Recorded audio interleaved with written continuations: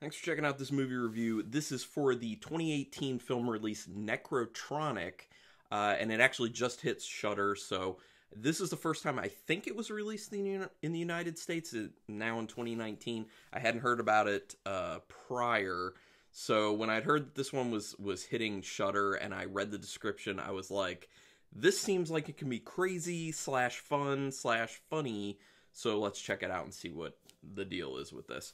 So this is an Australian film, which it kind of seems like Shudder grabs a lot of Australian horror films, which, you know, I'm not saying that's one way or another. It's just kind of an observation that I had. I was just like, huh, they seem to grab a lot of Australian horror. So it was written and directed by Kiah Roache-Turner, as well as another writing credit with Tristan. I assume they are, same last name, I assume they are related. They did the film Wormwood, Road of the Dead, which I do remember watching, but I don't remember a ton about it. I do remember it was kind of fun. It was kind of like a fast-paced, stylized zombie film. So yeah, I remember enjoying it. Let me put it that way. Oh, just so people know, this is going to be a no spoilers review because this is such a new film and it just hit Shudder. I don't want to spoil anything for anyone, but if you've already seen the film and you're watching this review, you will understand what I'm talking about, so you can still watch it. No problem. All right, so Monica Bellucci is in this. When I saw that, I was like, because at one point, bunch of years ago, she was one of my film crushes. I think when I first saw her in Brotherhood of the Wolf is when I first was like, oh, I like some Monica Bellucci. And then she was obviously in Matrix Reloaded. She's probably in the horror realm most well known for the film Irreversible, which I've not seen yet, but once again, it's another one of those films that's on my gigantic over 500 film list that I'm working on. So eventually. And Monica Bellucci did a good job in this. I want to say that right up front. For the character she was trying to play, I think she played it well. She delivered kind of a nice sinister feel and kind of unfeeling at the same time. And if you see the film, you'll know what I mean, which I would recommend it. I'm going to recommend it up front. I would recommend seeing it. David Wenham is in this. He doesn't have like a gigantic part in it, but he's got a part in it. David Wenham, not Sean Bean, the guy who looks like Sean Bean, who was, I think, the character of Faramir in the Lord of the Rings movies. And he was also in the movie 300. That's what he's best known for. But he's most well known in the United States, I think, as the guy who looks like Sean Bean, but is not Sean Bean. So he was in that, and I was like, it's that guy. So let's get into talking a little bit about the movie. But like I said, no spoilers. They use an animation in the beginning of this to kind of explain backstory of the world we're going to be stepping into with the movie, which I think is smart. I always like when there's kind of like a setup, especially when it's something like this, because this movie's like horror, sci-fi, comedy.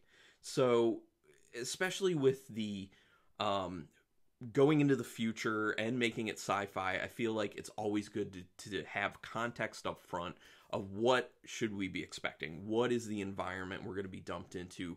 What world are you creating, basically? So they did it with an animation. They had comedy aspects to it, and I think it worked really well. I really like how they set that up because it made it so that you weren't like, what's going on? Because with movies like this, especially if you haven't read the synopsis of it up front, you kind of could step into it and just think that it's present life.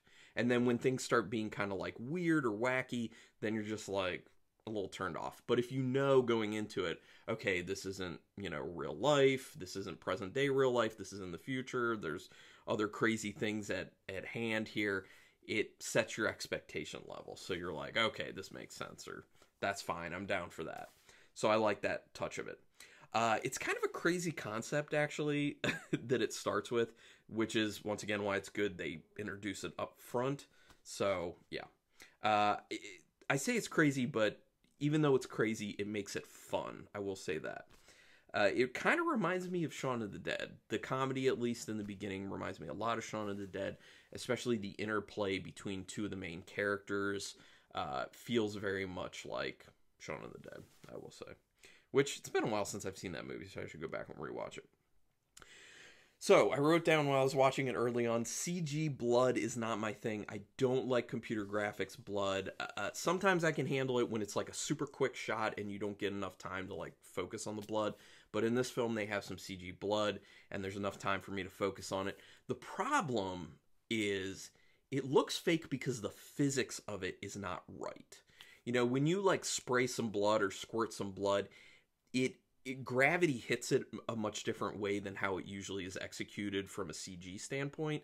So it usually takes a lot more time to fall out of the air when it's CG, and that it just feels off. It looks wrong, and that's the reason I just don't like CG blood, because the physics aren't right, and that kind of like takes me out of the movie for a minute, because I'm just like, it's weird. It's that quick feeling of like something's off, something's wrong.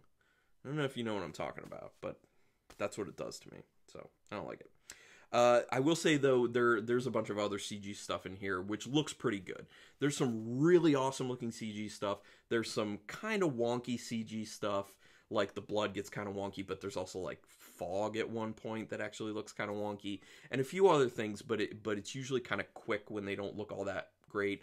But there are some really good looking things. So overall, I think the CG was good in this. I was happy with it. It was solid. The comedy is pretty good, but this film does something I hate, which is where you load it up with comedy in the beginning and the middle, and then maybe about halfway through or a little bit past that, you start really backing off the comedy a lot. Now, I understand that, you know, you need to do story, blah, blah, blah, blah, blah, but you can find a way to intermingle the comedy with the story. It's fine, especially when the film is billed as horror sci-fi comedy. I want the balance of comedy throughout. And it's just one of my pet peeves. I know it probably doesn't bother everyone, but I always hate it where the comedy's loaded up in the front and then it's barely there in the end. And this film does that. It is barely there in the end. You know, they still have some comedy at the end, which I appreciate, but I just wanted more. I wanted to remain consistent. Great use of colors in this. I love the use of colors. But it also made me think, why is it that as a society we equate futuristic with like neon lights? Is it just because of Blade Runner? Is that why? Is it because that's what Blade Runner did, so now everyone, at least of certain generations, just thinks, it's the future because there's tons and tons of neon lights on the buildings and underneath cars while they're driving, and I don't know. Put your comments down there. I'd be interested on what everyone else's take on that is. The props and the sets look really good. You can tell there was a lot of time and put into the production of this. They really, really put a lot into it, and it shows. The stuff looks good on screen. And in general, it looks really good. Like, it looks great. The cinematography is really good. The directing is really good and fun.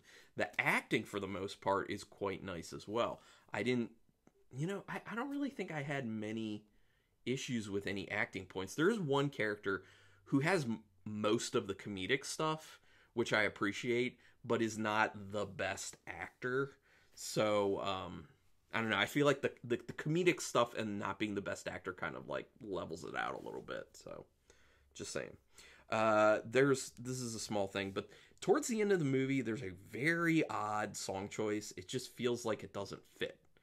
Especially because there's been no music, like no song like it until that point, and I feel like it just does not fit the situation. And like I said, there's been no music like it prior to that, and it's just like this one little blip in the film of this song, and you're just like, what? Like, why are we choosing this? What is the deal? This is just weird. So there's great directing.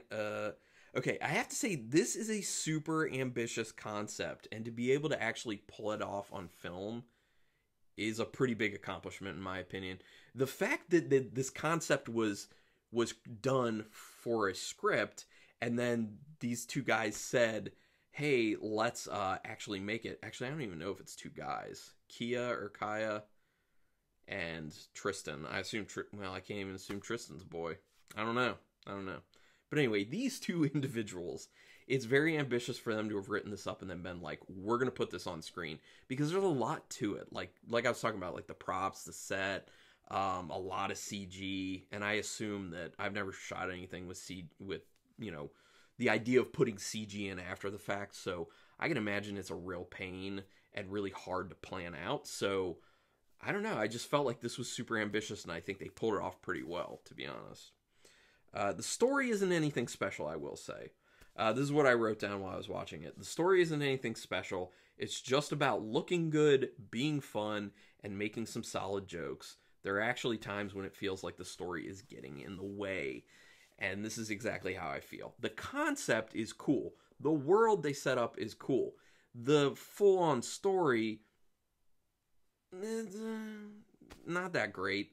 And like I said, at times it actually feels like the exposition when they're trying to push the story forward just gets in the way of the fun, gets in the way of the comedy, certainly gets in the way of the comedy, especially for the end portion of the film. At least the end, like, third, maybe quarter and third, somewhere in there. But yeah, so, but focusing on the positive aspect of it, it's fun, it looks great, it's funny, and it's just a good time. I enjoy it. It's a fun time. There's a theme that kind of this may be like a forced theme in my opinion, but I saw something in it and I was like, I don't know if this is intended or not, but to me it kind of plays like this, that there's a theme that technology makes it easier for people who are evil to enact evil. It's just kind of this unwitting thing where we just advance technology and we don't think about what bad things it can be used for. And inevitably, even when you're advancing technology for a good reason, someone's going to use it for something terrible. And that's kind of at the heart of this. Yeah, and that's actually the end of what I have to say, because my last note was about talking about the frequency of the comedy in it, because I've talked about it enough during this. It really friggin' bothers me. So anyway, what would I say about this film rating-wise? So I'm going to do it like I always do, out of 5 stars with half stars in play. I'm between a 3 and a 3.5. I think that because of the lack of comedy, well, because the comedy kind of falls off towards the end, and because the story is actually not all that great and gets in the way, I'm going to go with the 3. But it's a very solid 3.